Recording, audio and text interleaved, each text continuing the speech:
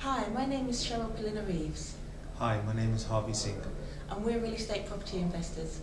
I'm sitting here right now with George Ross, Donald Trump's right-hand man, celebrity apprentice judge, and JT Fox's coach. So George, tell me, what do you look for in a business partner and investor? A business partner and investor, they could be two different ones.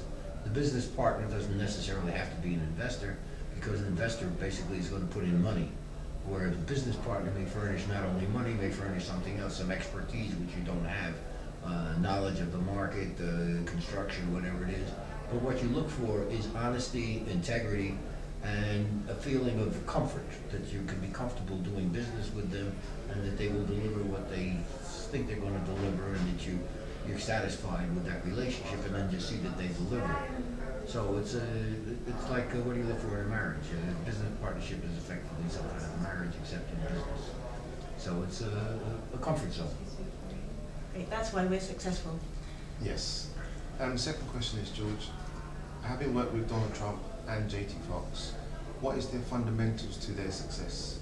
The fundamentals to their success, well, I can only let's take them separately, because it's hard to, you can't put them together. And as far as Donald Trump's success, building a great organization and creating various divisions in his organization which he was satisfied with, so that he could not micromanage, but he could end up with broad strokes. So he could come and say, here's the deal I want to make, George, do it. Yeah. And then he could go on to the next deal, and it's my job basically to fill in all the gaps and see stuff. And that's the same thing with somebody with construction or financing, and to fill in all the gaps. And then have the faith that they will do the job, so that you're satisfied, you can trust them. And then it enables you to do any number of jobs. So that was basically his success. He built a wonderful organization, and with his leadership, he'd pick out the deals and whatever had to be done, and had all people implement them. He had the relationships with the banks and what have you to accomplish what it is. That's the key to his success. He also installed in his organizations a esprit de corps that they wanted to be there. It was Trump. It was a vibrant organization. It was going somewhere, and he was very close to his employees. That's it. As far as JT Fox is concerned, he is relatively new on the marketplace. He's a wonderful personality, got a tremendous amount of push and energy. I think he lacks at the present time. I don't know what the final focus is.